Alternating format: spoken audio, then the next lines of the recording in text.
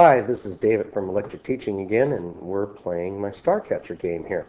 So we've created a game that can either use the keyboard or the mouse to play.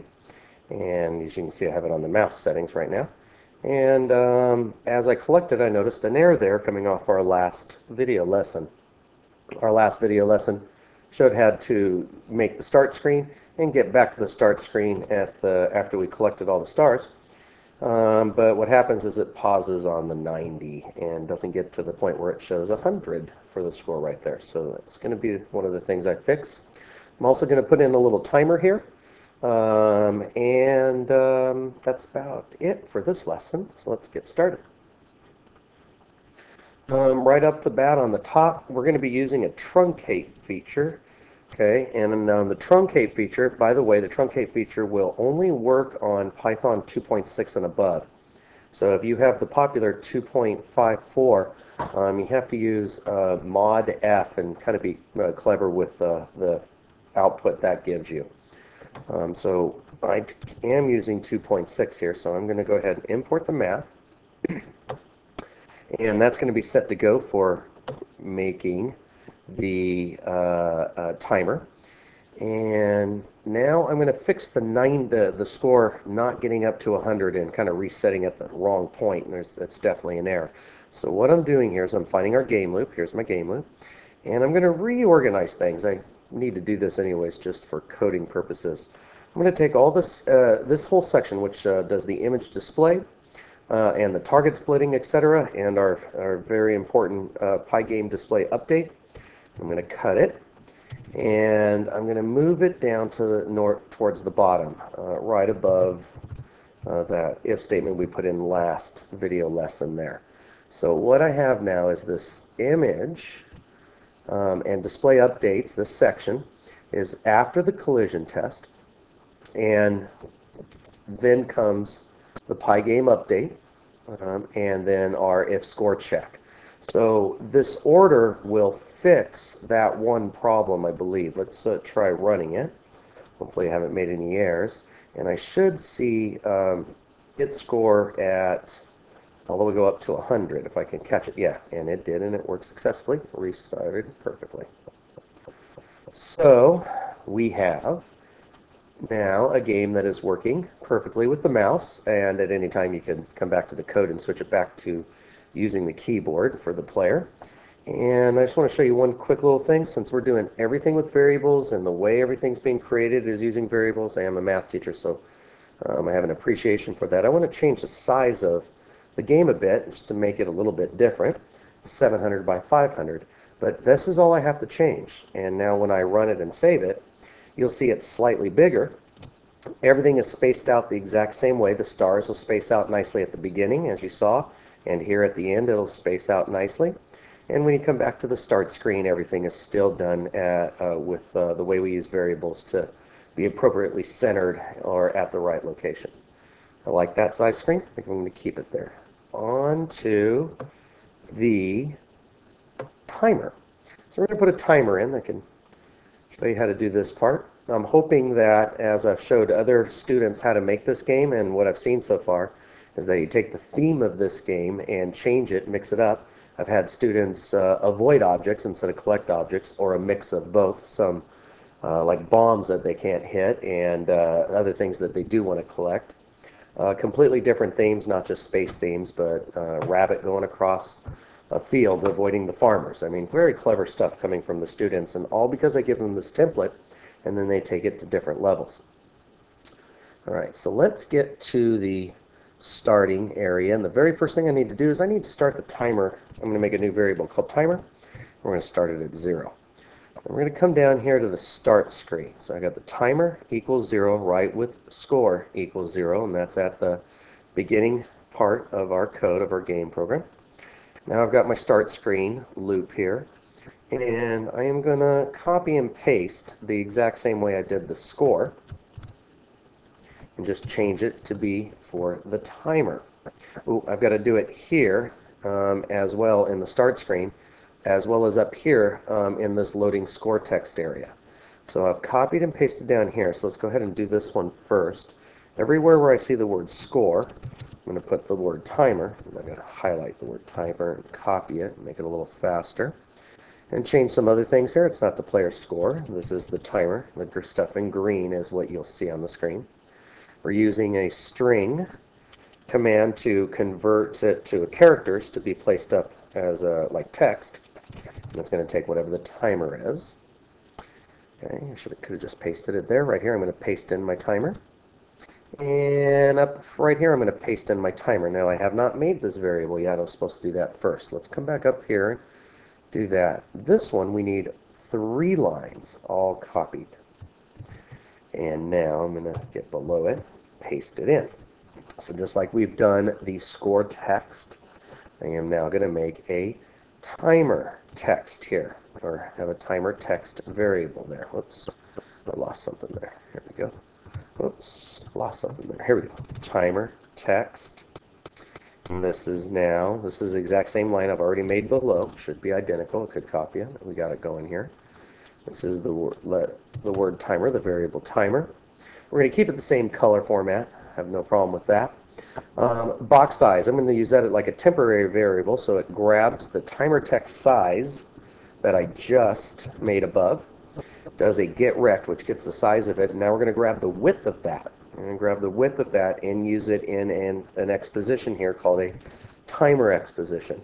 So no matter what size, as you just saw, I changed my width of the whole game. No matter how I do that, what size the game it plays, this will all be nicely centered still and at the right place. Let's see, double checking things. Timer text, we're going to use the game font render, timer. Going to use the string command. It's going to be all red, RGB, all red there. Box size, like a temporary variable, just using it, grabbing this variable here and getting the rect on it. Very good. And a new variable, timer exposition, and using the temporary variable box size retrieved above. That should work perfectly. Let's go ahead and take a look at this now. Timer text, nice. Timer, good. Timer text again, and timer exposition. This size 20, that's going to be a problem. That's right at the same y coordinate as the player score. So let's move that down to about 50.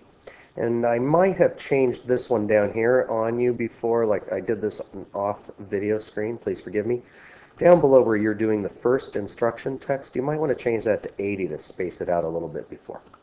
Okay, and maybe a 1 and 1 here on the, supposed to be true-false values there, I believe. So I had it at a 2, strangely. I don't know what I was thinking. Okay, so now, before I do anything, let's run it. Okay, timer. Yes, timer is up here. Everything is nicely spaced out if you did make those same changes. I'm not going to play the game, because if I play the game, it's not going to do anything. It won't be incrementing the time if I actually try to. The timer's not even there because it's not on the game blitting in the game loop. And that is what I'm going to do next. So now I have these very important lines. I'm going to take these important lines from the start screen, and I am going to cut them. Whoops, how did I cut them? Excuse me, how did I do? I am going to highlight them and copy them. And now I'm going to come down, and where we have all our update stuff, I am going to add to that section right there the timer stuff. Now the timer is still at 0. I have done nothing to increment it. So that'll be my last thing I need to do here before I display it. So I can do that by making a little section above here. We will use some comments so we know what we're looking at later. Excuse me. So this is the timer increment. And the way we're going to do that, it gets a little tricky here. Okay, and because it gets a little tricky, I'm going to play around in the shell here to give you an idea how we're doing this. We are going to need to use this seconds and clock. I'm going to copy this. Okay, and I'm going to put that up with the timer. I know that we use that in other places as well. We don't need it there now. I'm going to delete that. But I'm going to use that as part of the way it controls the game, how fast the game's running, as we talked about in one of the earlier videos. But I'm also going to use that with the timer. So just to show you what we're going to do is I'm going to come back up and remind you what we did at the beginning of the game. We established that clock as a variable, and it uses a Pygame time command and a clock function. So basically it loads up the clock right here. And what seconds is doing is it's grabbing the seconds by using the tick of that variable clock right here. And that will give me the milliseconds that have gone by since the last tick, and then divide that. Okay? So seconds then is a floating number because it's dividing by 0.0 here. So it's a floating number, which is a rational number with a decimal. And what we're going to do, let's come over to the shell. I'm going to play here a bit. Don't worry about all the red here. The red is just from when we quit the game. I'm not sure if that's a good or bad thing, but it hasn't hurt anything yet. So I'm going to do that same exact line that we had above. I'm going to do the clock equal the Pygame time clock function. So it's loaded it up. I believe I pasted in the seconds earlier, so I'm going to go ahead and do that. So this is now going to get the seconds loaded up, and that is the seconds since I hit the time clock originally. So if you do this line, and then hit return on it, and then do the seconds line again, you'll see that it's been 12 seconds then since I've done the tick command, the original tick command. Let me double check that. It seems to be.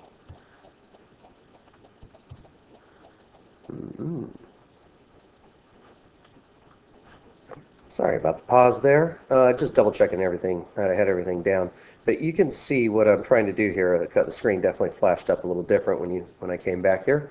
But you can see that what I'm doing is I'm taking the seconds and I'm using the clock tick and grabbing that, and then I use the timer and add the seconds on it, and then you can see the timer is incrementing, and it has been incrementing since I've been doing that here, the 13, 18, 41, since I've reset it at 0. So this is what we're going to be doing, but the problem is you need to display this. And so what we need to do is we need to display have another variable that has a truncated value of this for display. So let's bring the screen back over here and try to come back and do that. So seconds is set up nicely right there, and now I say the timer is going to be added to, or the seconds is going to be added to the timer with the plus equal command. Okay, so the timer is at 0, then the seconds go by. Let's say 1 second goes by, it increments it up. And then we'll keep doing that as it loops through. So if it loops through in a very short time, we will still get the accurate seconds appearing on the screen. But the problem is we need to display, not the timer here, we need to display a different variable because the timer is a floating number that has a long decimal attached to it. So what I'm going to do is create a different variable here called display timer is equal to the timer that just got incremented. And what I'm doing is not ruining the timer here by truncating it. And in fact, I forgot to truncate it. Let's truncate it. So display timer is going to be a math library game with a TRUNC, truncate, to cut off. As you see, it popped up right here because I'm using 2.6. So we're going to truncate the timer. And then down below, we are not going to display the timer. We're going to display the, pardon the double word there, display timer. Okay, so double check everything is got the way we want it to work. Timer text is displaying it. The blitz, it's the timer text, perfect. Should be incrementing, double check spelling. I think we might have something working here. Let's run it. Again, if I made a mistake, I believe it's a learning lesson for everybody. So I immediately started collecting the stars, but I did notice that the timer seems to be working at, and I don't have a stopwatch, at about the right speed. Okay, I think that's what we're going to do for today. I have decided to add on another video to this one. We are going to do something I've done with the students before in my class, in my high school class. We are going to add in multiple levels. And in doing so, I'm going to teach you how to pass variables between the functions. And so that gives you a neat lesson on the passing variables of the functions, as well as how to create multiple levels with this. And the way we'll do that is we'll create multiple levels with a few stars at the beginning, and they will grow each time. Thank you for listening, and thank you for liking any of these pages and making your comments. Your feedback is very important to me. I'm doing this for my students, but I figured you might as well be in the audience as well, and I hope you're getting something from it. I'm David from Electric Teaching.